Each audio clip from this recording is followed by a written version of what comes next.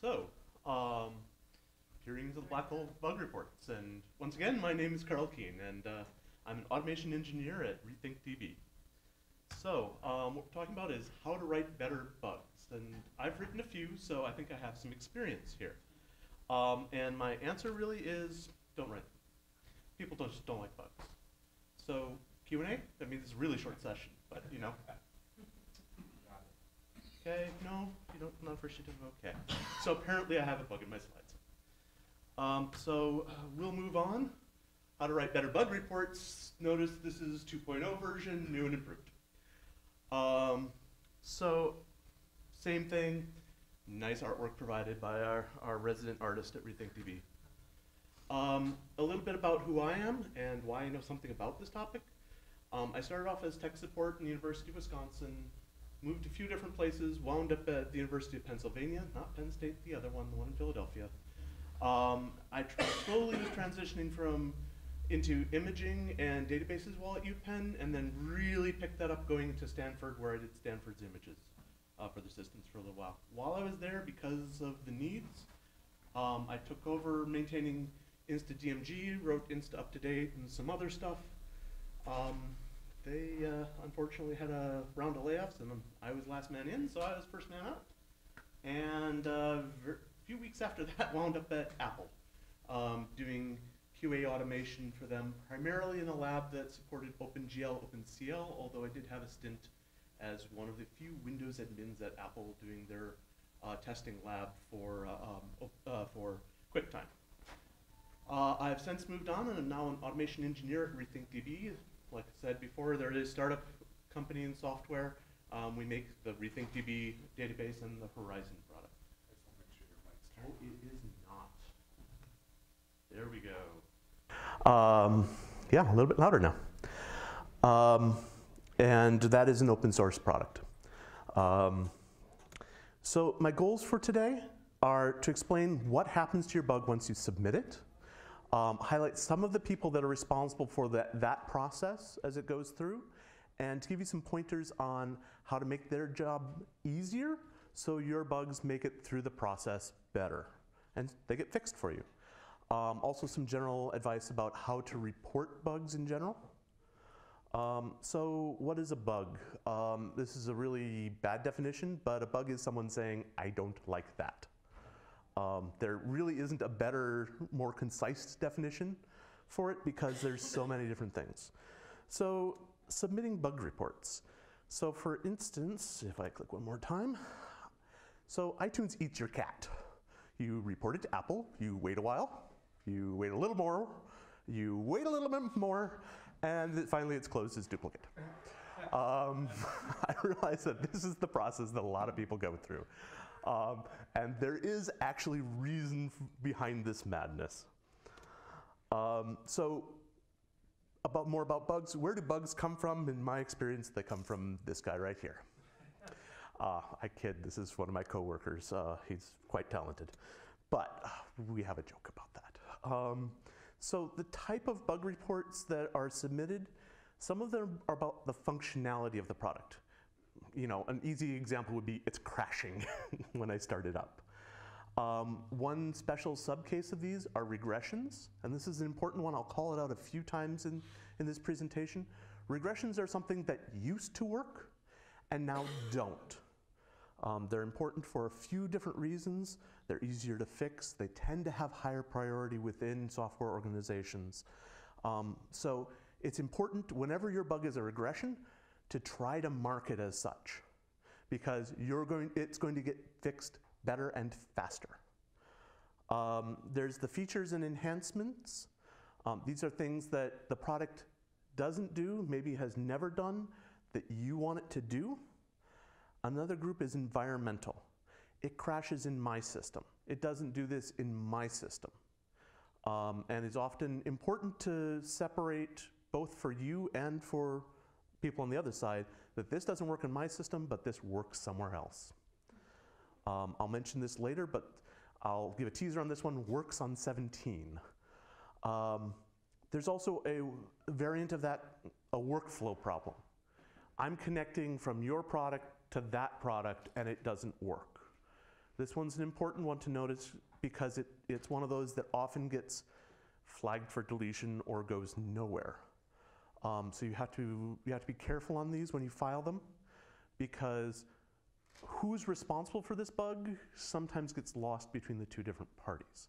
It's worth filing for both parties, but you may wind up in a shouting match as to who's at fault. But just as a heads up, this is a difficult one. The last one are bugs that are really help requests. These are particularly annoying to a lot of the folks in this chain.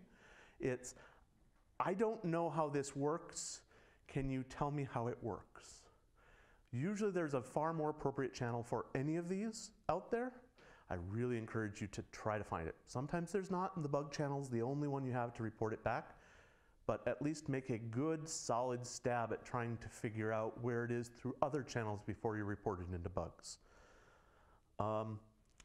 So the sources of bug reports, who reports them? Number one on my list is internal reporters. Almost all of the great bug reports, not almost all, but a good portion of the great bug reports that I see through anyone came from people who were within the company, within the organization. They're the first group. And most of the people in the company know that. So they're going to usually have an advantage in most bug systems. This is just something to know, because if you can find someone within the company to file your bug report for you, it has a better chance of going somewhere, or to look at your bug report and add their weight to it. And part of this numbers is that as people are just thinking or spitballing or planning out a new feature, almost everything goes into the bug system. This is how most software development companies actually structure their work. So there's a lot of bugs. Another one that I know files an awful lot of bugs, especially at Apple, is automated testing systems. They're going along and they notice a crash. They try to figure out if it's a duplicate of one they've already seen. If not, it files it right into there. And the last one, unfortunately, on the line is you, end users. But it's just worth knowing that you're competing with other folks to get your bugs fixed. So you really have to bear that in mind and make the best bug report, because you've got a lot of competition ahead of you. So the life of a bug report, once it's been filed by a user, first it goes to a screener. This person is going to try to reproduce the bug and figure out whether it's valid. Maybe try to reproduce it, as in see it themselves, before sending it on to the scheduler. They're handing it over to someone, usually a manager, engineering manager, who prioritizes bugs and in turn moves them to developers' queues. And developers are the people who are actually going to fix the actual bug. So let's look at that process in a little more detail. First, the screener, as I said, they validate and regress the bug. And regression has a very specific meaning. It means it worked at one point, and if I go backwards in time, it stopped working. Or, sorry, it stopped being a bug. I said I was going to talk a little bit more about this. Regressions are important, both because we advertised it did this and now it doesn't, is a very important motivator for, say, marketing, which is, let's say, a powerful force at many companies. And the second reason is that it's also fairly easy to take 2 points in time within your code base and say, what are all the things that have changed in the code base from this point to that point? Severely limiting the amount of work you have to do to try to find where in the code that got put in. Which means it's a lot less frustrating for developers to correct the problem, usually. The screener also finds all the duplicates. They screen out things that aren't valid, and aren't valid is a term of art, let's put it that way. It varies from person to person. The help requests and other things like that. As I already alluded to already, they need to, in most cases, they need to reproduce the bug. So you need to give them all the tools you can to do so. A screener gets a bug dropped on them. They then figure out, do I have everything I need to try to reproduce it, or am I going to go back to the reporter and go ask more questions about it? Once they are satisfied they have everything they need, then it's either going to drop into the inbox for the next person, or they're going to kill it right there. And so for the screener, you're trying to get it into the inbox of the next person. Coincidentally, XKCD's comic for today is all about bugs. Sorry, I'm not trying to pad out time or anything. I just thought it was way too timely not to share.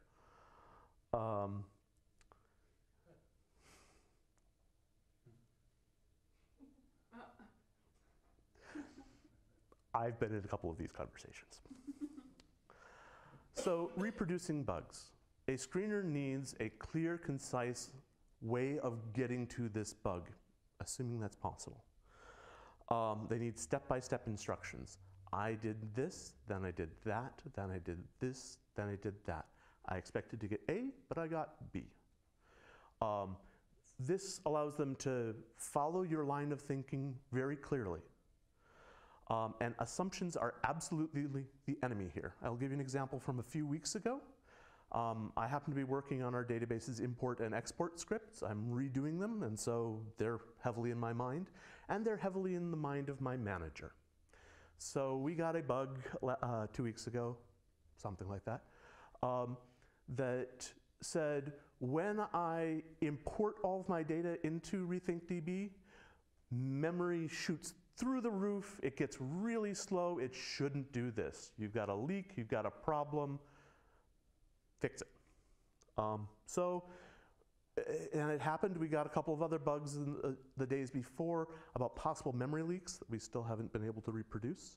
But so both of us instantly thought, oh, what's wrong in our importer? And since I've been working on it, I knew a bunch of problems, and I thought, well, it's possible that the importer has to read it off disk, and it puts it into memory, and then it feeds it to the actual RethinkDB process to save onto disk itself. So, looking at that one, it's using the wrong sort of multiprocessing queue, and we could just be building up a huge one, and it gets huge. So I worked on that. I developed a beta version of our driver to try to figure out what his problem was, diagnose it, and try to fix it, and tossed that back over the wall to him. And he ran it and, of course, had the exact same problem. Here's where he did something really nice that fixed the problem. He gave me a screenshot of the memory problem he was having.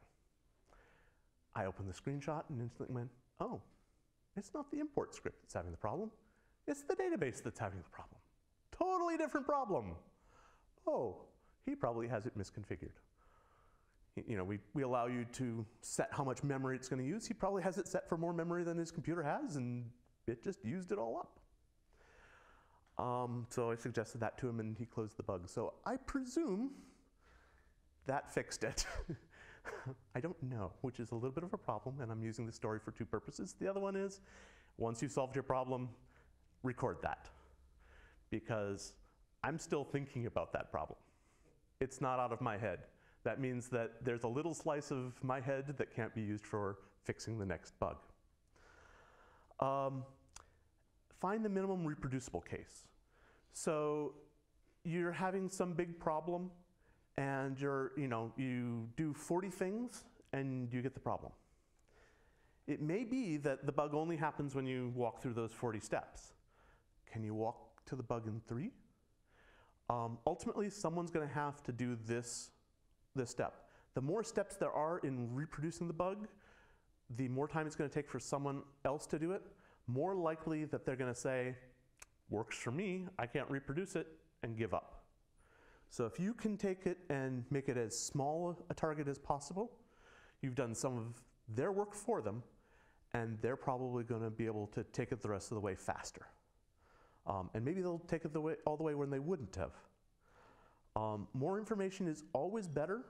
So always include your hardware, your hardware information, your settings, all of that, even when it doesn't seem relevant. There's surprising places where you're having a graphics problem, and it's graphics card specific. You're having a problem with this application and it's running out of memory. You're having a problem with mail.app and it turns out that it's because of a timing condition on your speed of processor. I've seen all of these and I've seen even weirder ones. I have kept my testing computer very constant at work because it just happens that my iMac reproduces all sorts of weird timing bugs that nothing else in the office does. One machine's this slightly faster, one machine's just slightly slower, but otherwise are identical. Don't show these bugs. Mine does, for whatever reason. Which is convenient since I do QA a lot. And again, I'm hammering on the regression thing. Is this new, or when did it last work? And can you reproduce this on someone else's setup? Not just someone else's machine, but something that's set up differently from how you set it up. If you set up 10 computers, they're likely to be similar. Can you reproduce it when someone else has set up the computer? And ultimately, if you can script it, you will fly through the bug process. If you can script getting to that. I've filed a few bugs against disk utility and HDI util and things like that only happened 1 in 10 times, but I scripted it to do it 1,000 times. So they could always see it. I handed that over. While at Apple, I found one thing that was supposed to be producing JSON that wasn't truly producing JSON. It produced JSON-like structures, but it used single quotes rather than double quotes, and that's illegal in JSON. So I just handed them a script that showed that this was a problem. They said, thanks, fixed it, and they put my script in their regression tests. So that would never happen again. So if you can provide them with a little more work, it's going to go through faster. Oh, and that one, he came back to me that same day saying, thanks, we found it, we fixed it, because it was small. If I hadn't done that to them, they'd have been chasing it for a while. So log files are your friends. This isn't a Finding Nemo reference, but it's close. So logs, of course, are in var log, sometimes in tilde logs. And you can get that from console.app if you don't want to go the command line route. Look for it. You should, as system administrators, you probably should be familiar with what a normal computer produces, so you can see what an abnormal system works. If you're running an app, if you can run it from the command line, it's a surprising number of them produce relevant output when run from the command line. Not all of them, and some of them don't work that way at all. Mail.app happens to run it, and that's the path to give you an idea of what that might look like. Apple also likes using kill minus user 1 as a way of causing the app to go into its debug mode. Sometimes there's even user 2 that does super debug mode. That's often very, very verbose, but you can find things. Also --debug or --verbose are other options that some apps do. Most of them will have this in their man page. Not all, but there are things you can try. There's also tilde library logs diagnostic reports. Crash reports will sometimes report in here. In a similar library, crash reports from your iPhone will appear in here, so sometimes you can do those as well. One other friend you can use is on macOS is sysdiagnose. It is both a 5 finger salute on the computer that you can run at any time starting at boot. It will run a whole bunch of profilers, run a whole bunch of things, so it does take quite a bit of CPU on your computer. May run between 2 minutes on a fast machine and 5 on a slow.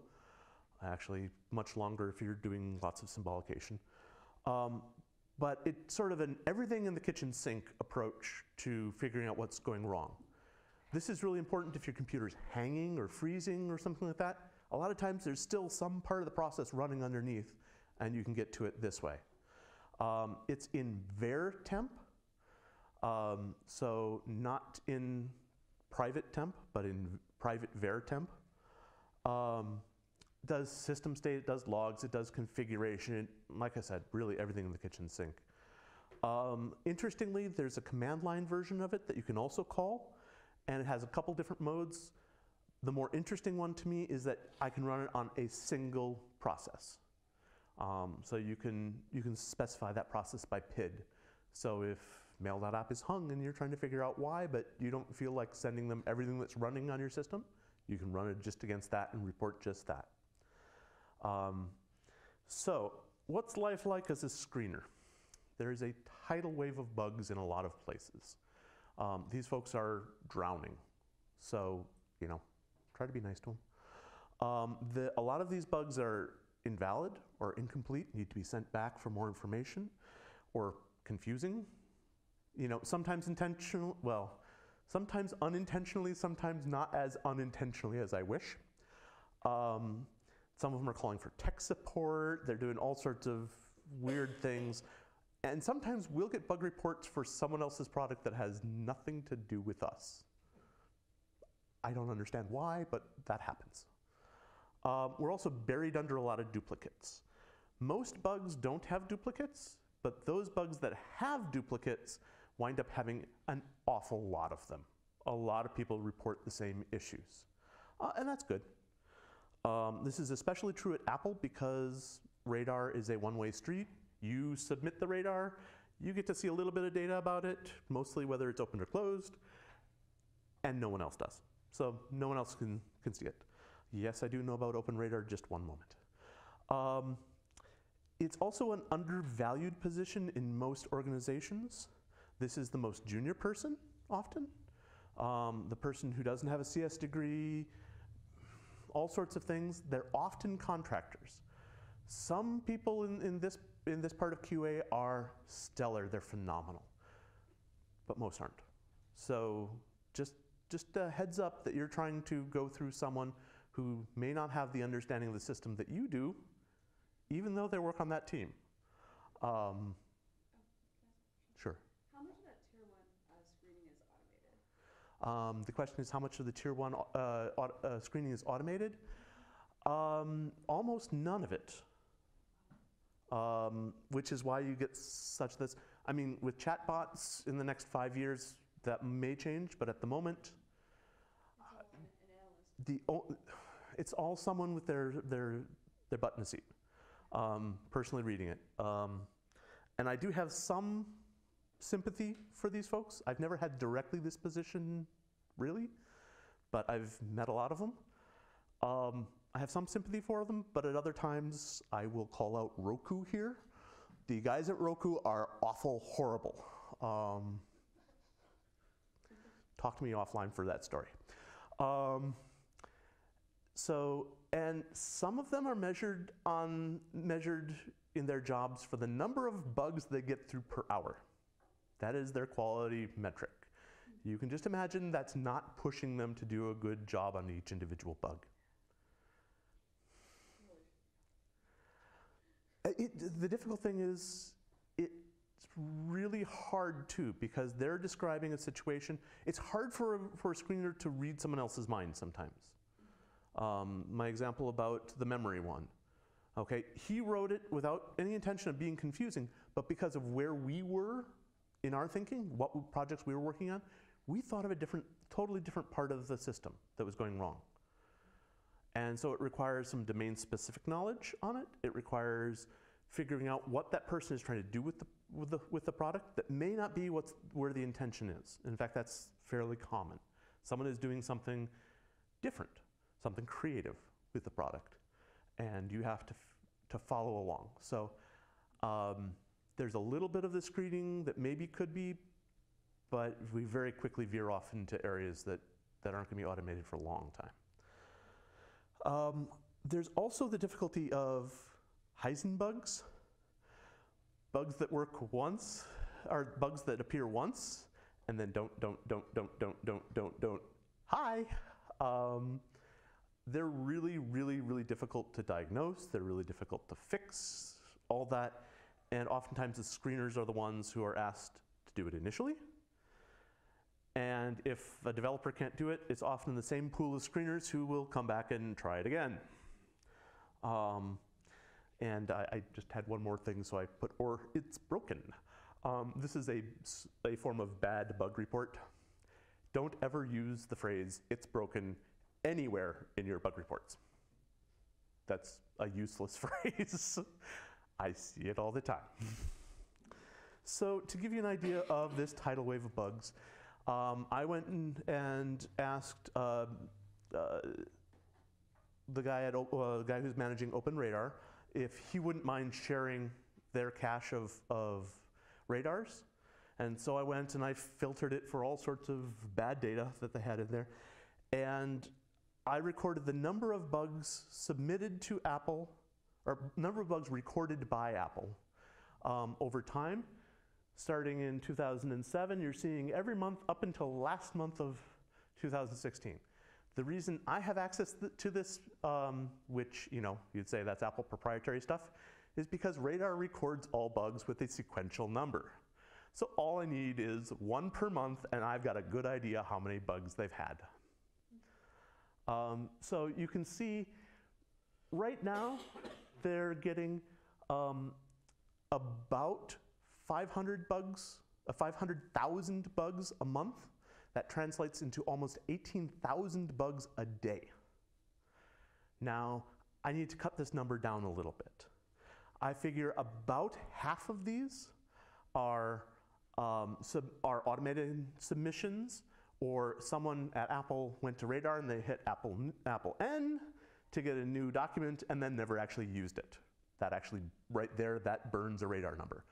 Surprising number of people walk into work every day, open Radar, and go N, N, N, N, N. I don't understand it, but they do. So, a lot of, I figure about half of these are totally invalid. No one spent a lot of time working on them. I figure about 2/3 of the ones left are internal Apple bugs. In fact, if you notice, about 3 months ago, you notice that big spike in the number of bugs. I would bet you that's as Apple's latest OS was released internally to their own testers.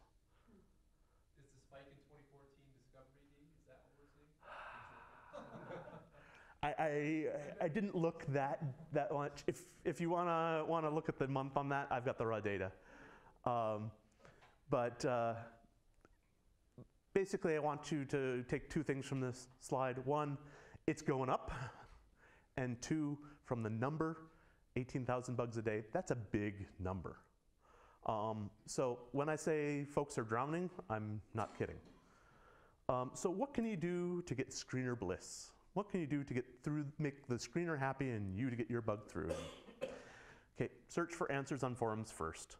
Search for a proper forum to ask your question. If you can do so, you're just reducing the number of bugs, especially help me bugs, that make it into the system. So don't use this particular channel as a helpline. Know where your bug reproduces. Does it reproduce only on this machine? Does it do it on that machine? Does it do it on OS A or OS B? Which version of the product were you using? If you're doing a mail client, against what mail servers are you doing it? Can you provide the versions of the mail servers? And more importantly, show where it doesn't reproduce as well, because that will give them a search area to look in. Short, clear summary. Okay, I've told you already that you should put a ton of data into this one. I'm still saying that, I'm not contradicting myself there. But right at the top, one paragraph that says, what is your problem? Okay, what are you having an issue with? Then go into all the details. There's a bunch of people who are gonna read this, possibly. You want a bunch of people to read it, and the less they have to read to get to your idea, the better. Step-by-step instructions. I'm giving the ideas of pictures or videos or scripts.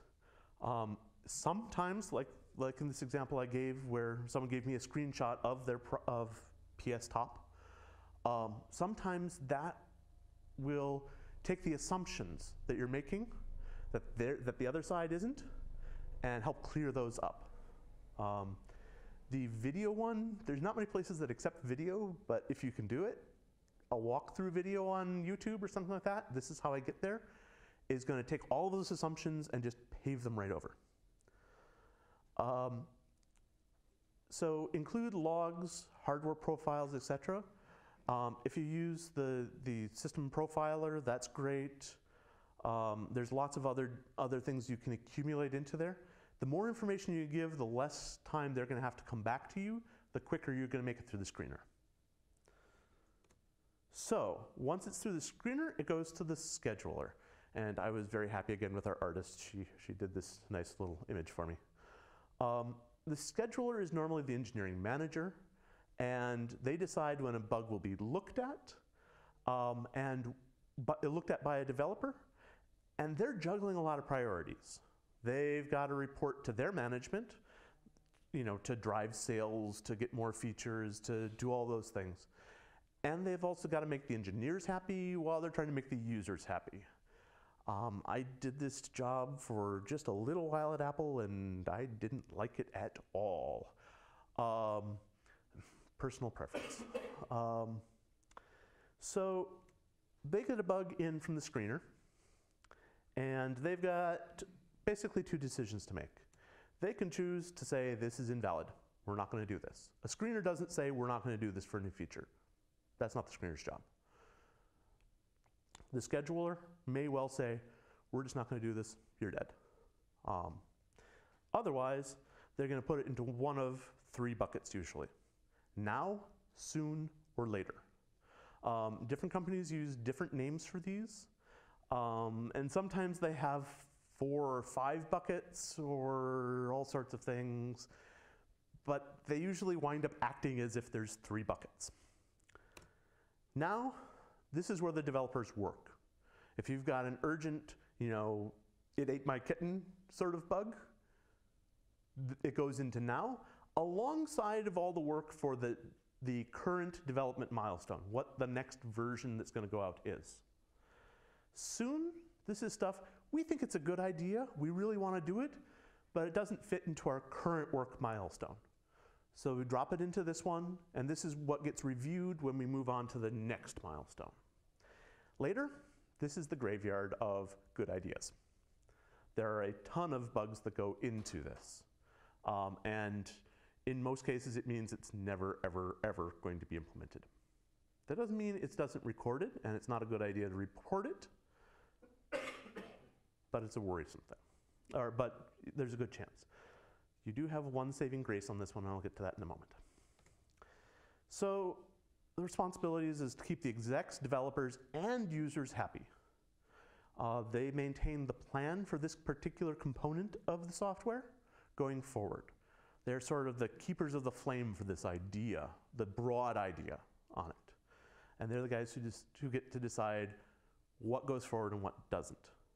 What doesn't is usually the far tougher choice, because no one can ever estimate software development.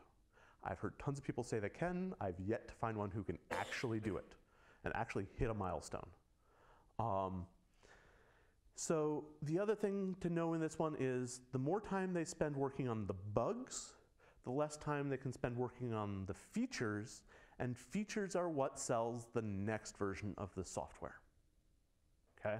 So your bug has to be important enough that it's going to beat out a feature for the next cycle. Your bug may be small, it may be huge. Often those are tough to estimate. And like I say, it is a black art that I have yet to see anybody master. Lots of money gets spent trying to make it look like people mastered it. I've yet to see that actually happen. Usually the way they master it is by right towards the end, cutting everything off and saying, we finished it. This is one of the reasons Apple does not talk about future features, because Apple works on a ton of features that either never make it into a product or get moved to the next version.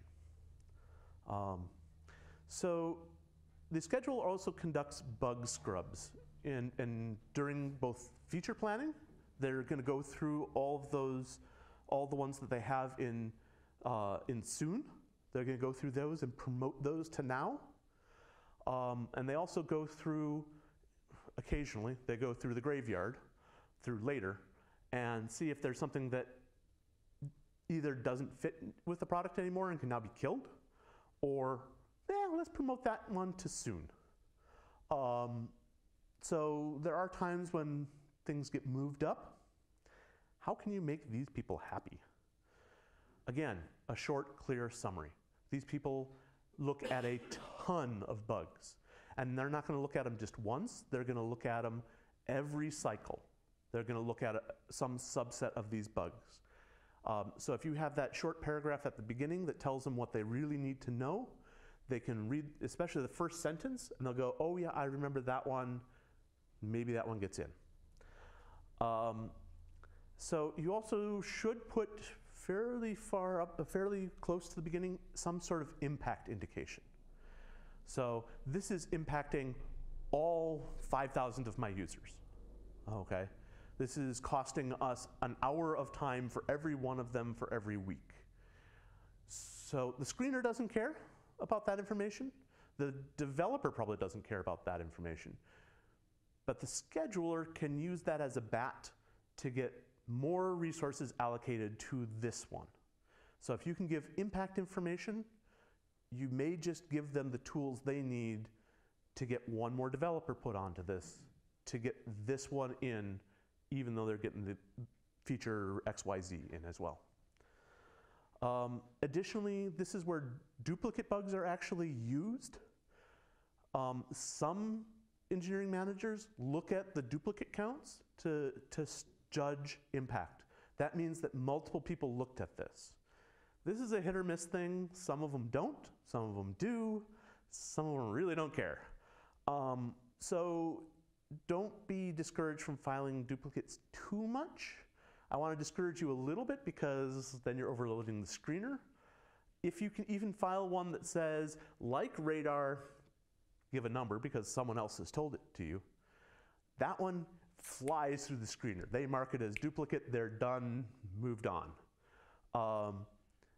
But it's still going to show up as a duplicate for those engineering managers who are looking for that information.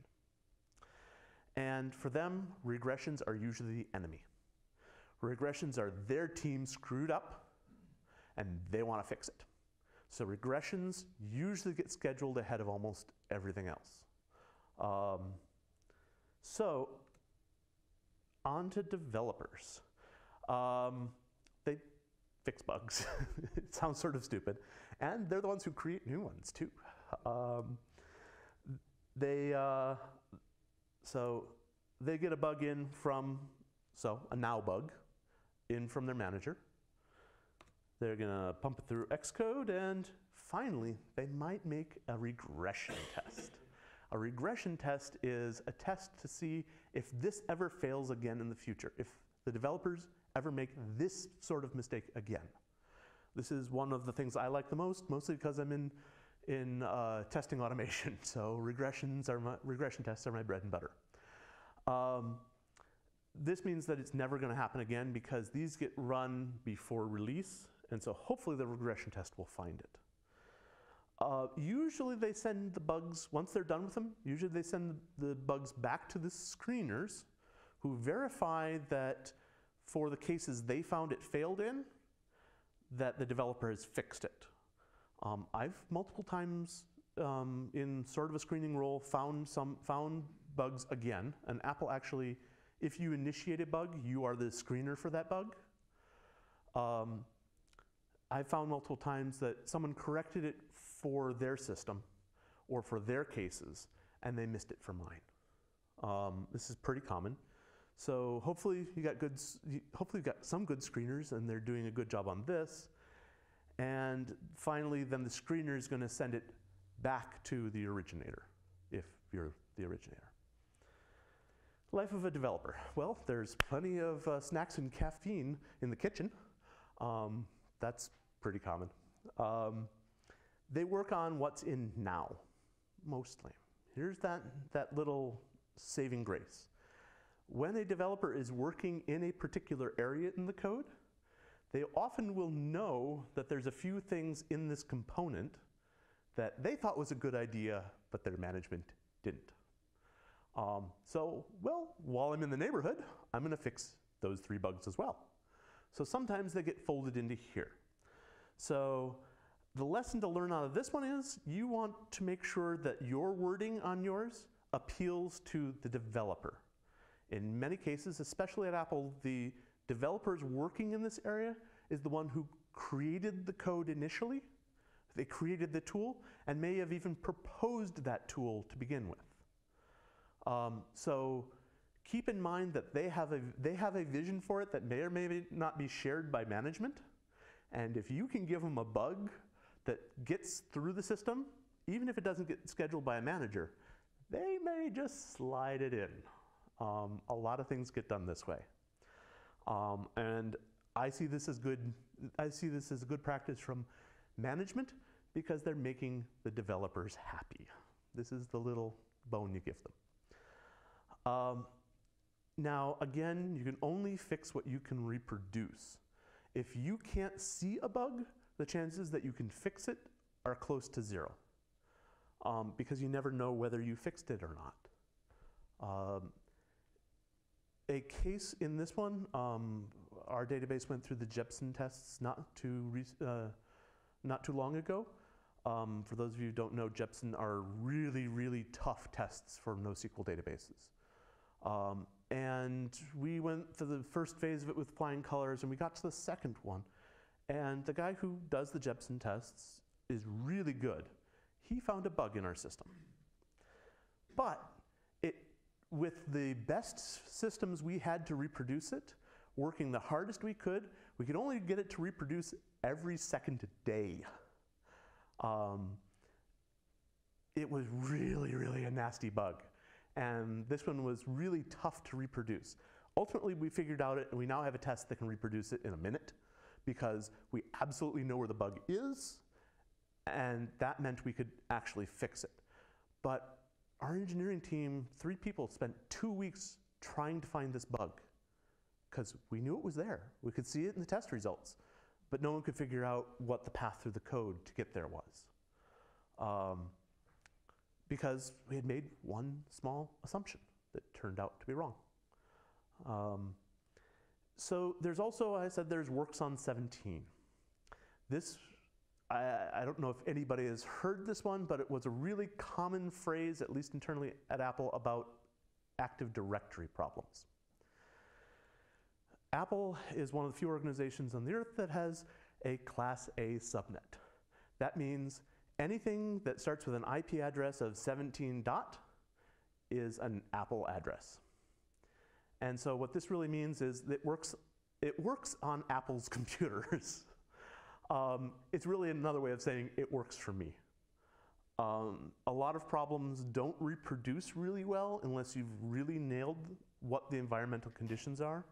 For instance, a lot of the Active Directory things were either DNS related or were because someone was using a .local in your network, and that didn't play nicely.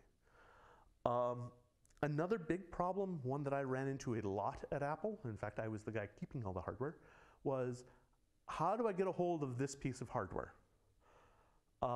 This is even worse on the Windows side, but Apple has, surprisingly, a lot of different variants of their hardware.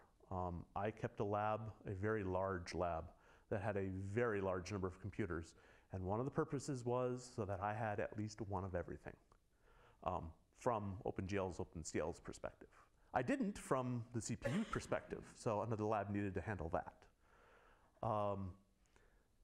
But I know that those engineers who didn't know about my lab had a lot of problems within our organization trying to reproduce all sorts of weird bugs. We were graphics card oriented, so I had just stacks of graphics cards that I could swap into those computers that could swap stuff. And I also want to reiterate that developers are usually the keeper of the flame on the component that we're talking about. They're the people who are emotionally invested in this component being good. They're probably frustrated that they don't get to spend enough time on this component. So if your bug can get them a little more time on it, they're probably happy to do that. And if they can sneak it in, they probably will. And so I'm trying to say, if you can figure out what that developer really likes, play to it. So what makes a developer happy? Beyond the caffeine in the snacks, clear reproducibility on the bug. And the holy grail on this one is usually a script. If you can produce a script that does it, you've just made everybody in this entire process really happy. A regression history. This means he has a lot less haystack to sift through to find this bug.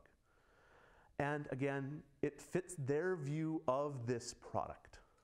If you're asking them to do something totally different, you're probably gonna get a little pushback from them.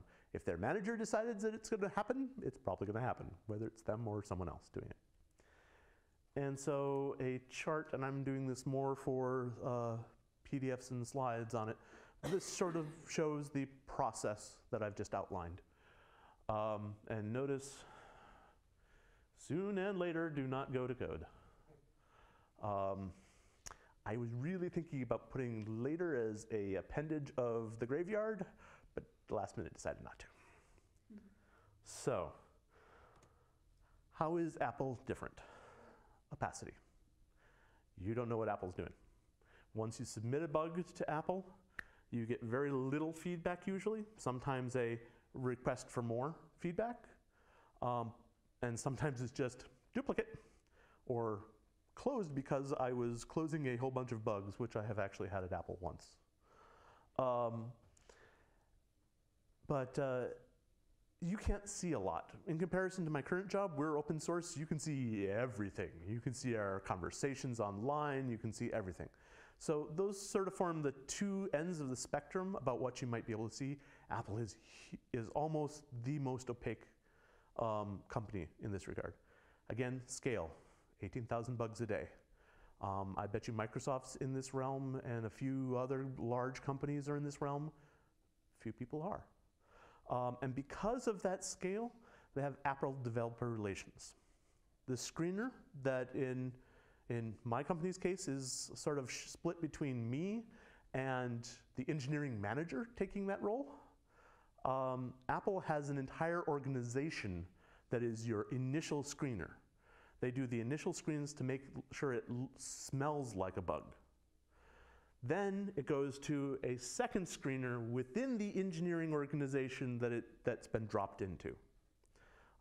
And Apple has lots of little fiefdoms. I mean, a lot of little fiefdoms. And some of those fiefdoms are black holes within black holes, meaning a lot of the bugs anyone at Apple can see. Others of them, especially the iOS ones, they're in a second level of black hole that you can't see. There's also multiple testing groups within Apple, each for their own little domain. Part of this is just Apple splitting up the work, and usually this works out very well. In some cases, it actually leads to more confusion on bugs. I remember a few years ago, there was a bug in the graphics card switching on the MacBook Pros, where you'd get system corruption and reboots and all of that. That one actually, I was incidental in that investigation. But that one wound up happening because it fell between two different testing domains. People were responsible for when the cards were in this mode. People were responsible for when they're in this mode. Nobody was really responsible for swapping back and forth. That particular hole has been fixed, but eventually there'll be something like that. And they're also unique partially because of the way Steve Jobs drove the company and the culture that he instilled into the company. Upper management functions as a keeper of the flame. They're the ones who insist on their vision of the product being carried forward. Now, they do it in very broad strokes, but in many other companies, upper management is less involved in this except in strategic decisions. In Apple's, it's slightly more operational in nature. It tends to produce good results, but it means that there's a whole lot of things that just aren't going to happen that would happen otherwise, because upper management has decided we're not going to do that direction. It's both good and bad, but it's something to be aware of. Primarily if you submit any bugs that relate to oh, the GUI should look like this. Probably not going to happen. So best practices. Like I've been saying all along, a small summary. The faster you can get to your point, your main point, the better. Step-by-step instructions, because there's 2 different people in this chain at least who have to reproduce your bug, often multiple times. Please include impact in it, how this affects you, and how many people within your organization this affects, because sometimes that can be a bat for people to swing.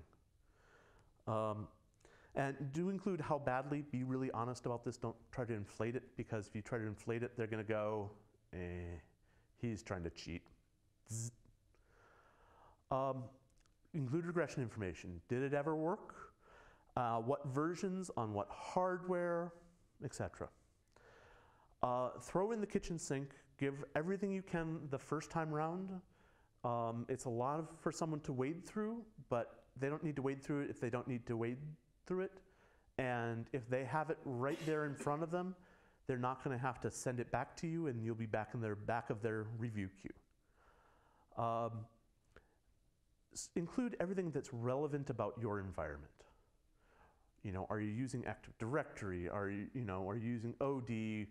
What sorts of things are on your network? There's weird cases where all of this really matter, and more often than not, there's cases where it seems obvious to people in there that that was what you really needed to have, and it's not included, and that's just going to slow everything down because it has to go back to you, and it's back in the back of the queue again. And finally, if you don't radar it, then it never happened.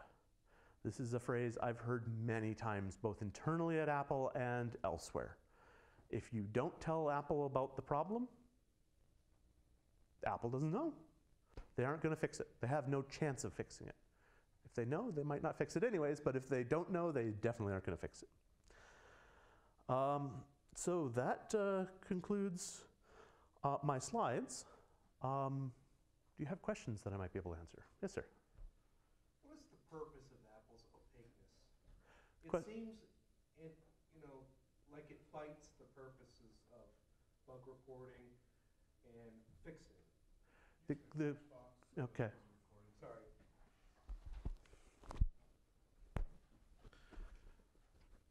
What's the purpose of Apple's opaqueness? It seems like it fights against bugs and reporting and fixing. Bugs are probably an unintended side consequence of it. My interpretation, I can't claim to be the voice of Apple in any way, shape, or form on this one, is it serves a few different purposes. One of them, Apple can cancel any project at any time before it ships with no one the wiser. Okay, they do. I've been involved in a number of canceled projects. Apple spent a lot of resources in these projects and then killed it at the last moment, to the point where there was a couple of WWDCs where I was sitting Apple screens them internally at Apple, wondering whether we were going to be killed or not. So it allows Apple to do that and not offend people when their pet doesn't ship. External people. Internal people get very offended by it. So there is that component of it. There's also the wow factor, which Apple marketing loves, and it looks like it's effective to me. I don't know. I'm not in marketing, so I really can't tell you that. But it looks like it's effective to me. So I think for those things, it is very effective for Apple. It hurts large organizations in terms of planning, although to be honest, Apple's going to have an iMac, and you can go look at the pricing sheets, and you can bet that they'll have an iMac at about that price next year, and an iMac at about the price the next year. There are exceptions, Xserve being an obvious one. But if you're an Apple criminologist, then those are usually pretty well telegraphed years in advance. They're not completely clear, but you should be moving somewhere else or getting your options open. I sort of overtalked that one, but did I hit an answer for you? Yeah, I just get frustrated. I almost don't want to file the reports because I'll never hear anything and never know. And That's why I'm doing this one. Yeah. File them. It's frustrating, I know. But if you don't file them, it didn't happen.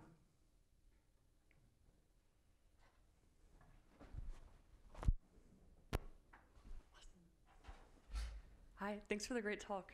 Thank you. This is good. I'm really glad you're here and you're presenting on this. I've actually submitted only one bug report to Apple. I did that in April. I heard back in May. And because of the nature of the bug report is a security issue that I guess I had discovered and very precisely documented. It's clear that it's reproducible. And I received a single comment, one-line response 2 weeks later, which was, "Do you intend to publish this?" And I just wanted to see if you had any insights, because I got the shivers from that. Okay, I have never worked in Apple security. I've never been, with the exception that they had a nice conversation with me when I became an Apple Windows sysadmin. Apple internal security had a nice long conversation with me. With that exception, I have very little insight directly into that one. Obviously, they were looking to see whether they had a timeline about publishing. I would refer you to Google the phrase responsible disclosure to see the conversation there. I don't want to ask whether they fixed it or not. If you feel that it is a valid security concern, one of the things I forgot to put in my slides, so thank you for the question, is if you don't get any traction on something that you feel needs traction through Radar, there's an Apple SE sitting right there. There is an Apple engineering folks presenting, at least 2 of them, one in security. Actually, yeah, that's the person to go to right now. There's someone, is it right now, giving a talk on Apple security? I understand it's a woman presenting. That was this morning. She said she was leaving at noon. She's gone for Okay. the day, but let's talk afterwards. We'll get it. Okay. So that's the specific for right now. But the broader one is find someone at Apple. Yeah. The closer you can find to that group in engineering, the better it is.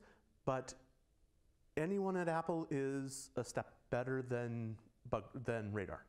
Like I said, I did actually have one bullet point that said, internal ones are usually favored over external. Okay, and are you Apple people going to give you any information? No, they likely, especially in security, that's one of the black holes. They likely have no access at all to that bug. But they can talk to people they're peoples who knows peoples, okay? And that's what you're going for. Cool. Thank you. So I have one question and also one comment. I did submit a few security bugs to Apple, and sometimes it's kind of like that. You hear, and the reason they ask is, I guess, for the timing of when they're going to fix it or whatever. But I felt like you don't hear a lot back, and then eventually they'll probably send you an email saying, "Oh, it's fixed in the latest beta. Can you check it out?" or something like that. Can you confirm? Yeah. Can you confirm it's fine? But there's not a whole lot of communications there. But Yeah. that's how it is right now. So my question was on the security side. Have you personally worked with like bug bounty services like BugCrowd and HackerOne, where you have like a huge pool of people trying to find bugs? I have not. A coworker and I did also submit an Apple Security. It happened to be in the Karl library. It's Karl library interface to Apple Security. And I'm afraid to say last I checked, they had not patched it, although Karl has verified and patched it for us. Well, actually, we submitted what the patch was, but details. Apple just hasn't picked up that one. It's a very narrow one. But I have not done the bug bounty ones. That whole responsible disclosure one, I am very ambivalent about what that means. Yeah, no, I don't think we need to have that flame war right now. Yeah. There's not enough people. I'm personally, It's gonna be a boring personally fight. conflicted, let alone the wider discussion. Yeah. All right. Thank you. Anyone else? Any other questions? Okay. Thank you for coming and sitting with us. I actually finished one in time.